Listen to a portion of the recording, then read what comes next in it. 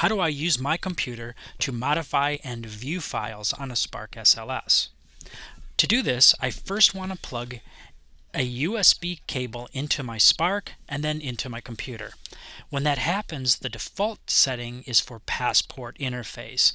That means I can plug sensors into this and use it as a data collection device. Another option says file system. I'm going to touch that. And it takes just a moment. The computer is reading it. And I see a pop-up menu that says open folder to view files.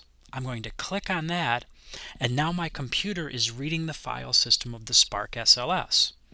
I can view saved work, I can view data, experiments that are on there. If I click saved work, here's all the work that students have saved, and I can click on that and open it, modify it, analyze it, treat it like any other data. I can also use this program to delete any programs that I would like. Thank you very much.